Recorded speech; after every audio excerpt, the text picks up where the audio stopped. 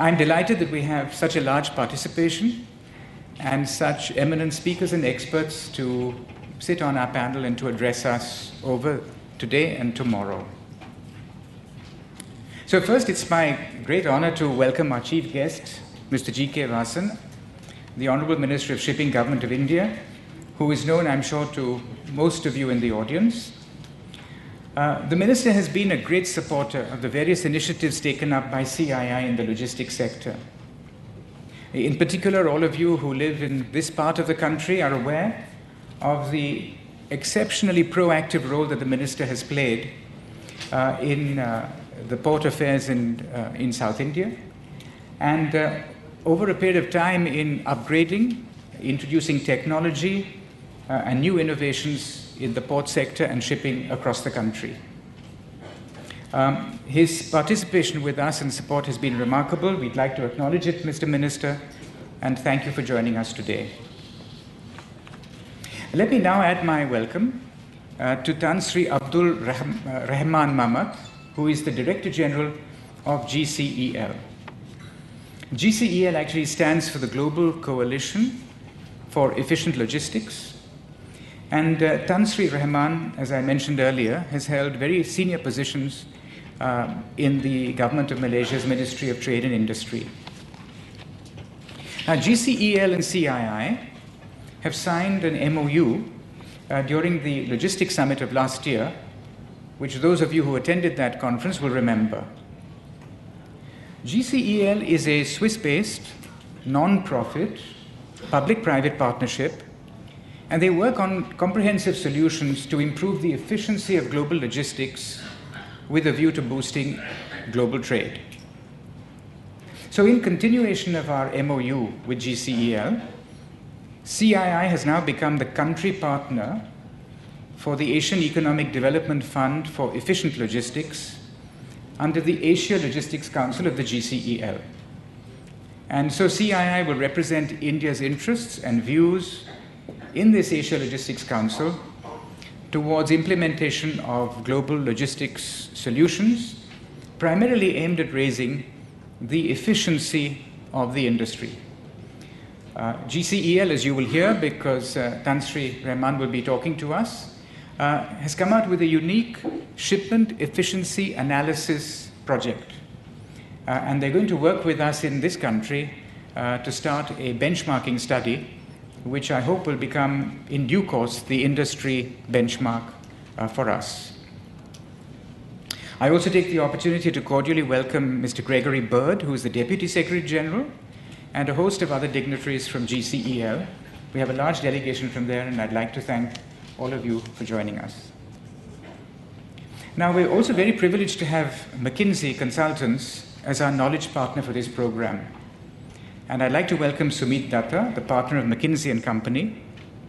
McKinsey have worked for this conference to prepare a research publication called Supply Chain, the New Normal. And it's going to be released by the Minister today. McKinsey will also be giving you a presentation in the next session to follow this inaugural session. So let me come quickly to CII and CII's agenda. Now, first, at the national level, CII's theme for this year, 2012-2013, as you know, is reviving economic growth, reforms, and governance. And so this theme effectively affords a high priority to restoring the country's growth trajectory while building at the same time global competitiveness, inclusivity, and sustainability.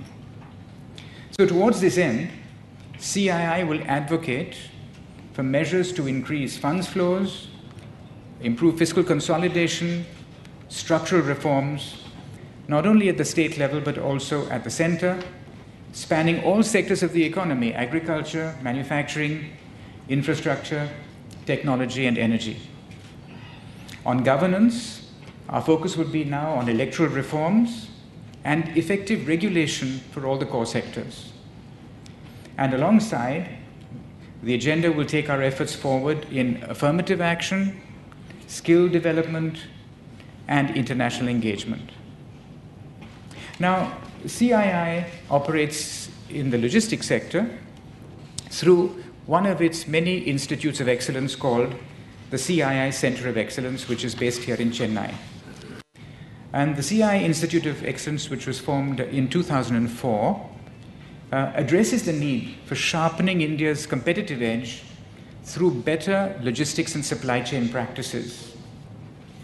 And we have created a platform, and we're about, I think, with the energetic induction of Mr. Dinesh as the co-chairman of this council, and through his leadership, we are going to launch a whole slew of new initiatives this year and the next to take supply chain practices and awareness of these to the next level in India. And among the range of services that the Advisory Council offers are education. We conduct short-term and medium-term courses. There's training at different levels. And here we look for partnerships, to start with the National Skills Development Council. We have advisory services, research and publications, and we organize many events, of which this is one.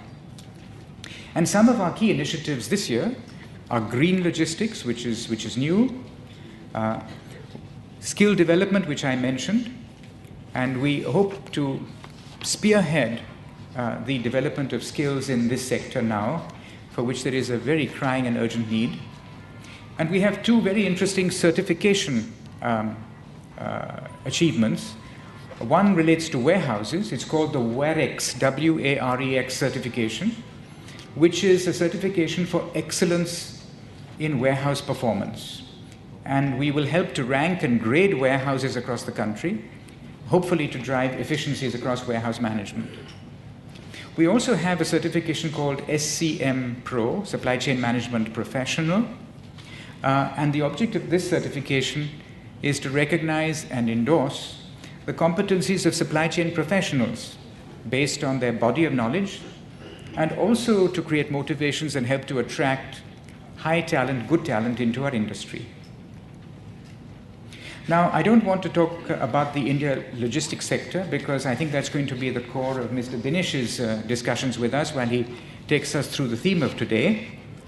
But we have seen in the last 6, 7, 8 years a growing demand on the part of manufacturing industries to look at third-party logistics companies.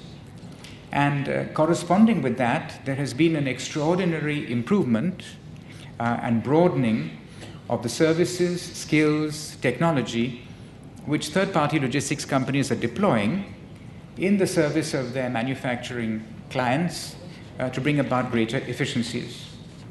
And so our business really is to look at how to increase the awareness and how to work with the government to improve the infrastructure that sustains efficient, and by efficient I mean cost-effective, logistics practices across the country.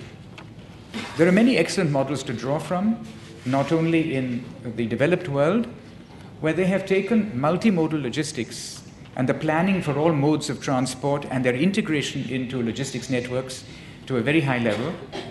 But also in the emerging markets now, there is a great deal of work. There is a National Transport Development Policy Committee chaired by Dr. Rakesh Mohan and appointed by the Prime Minister's office to take a look at a long-term, a 4-5-year plan long-term, that is to say 20-year plan for building a multimodal transportation network across the country. And this committee has traveled to nearby countries, and we find that even in countries like South Africa, they have a 15-year plan with a 3-year rolling plan looking at the integration of ports, roads, and railways.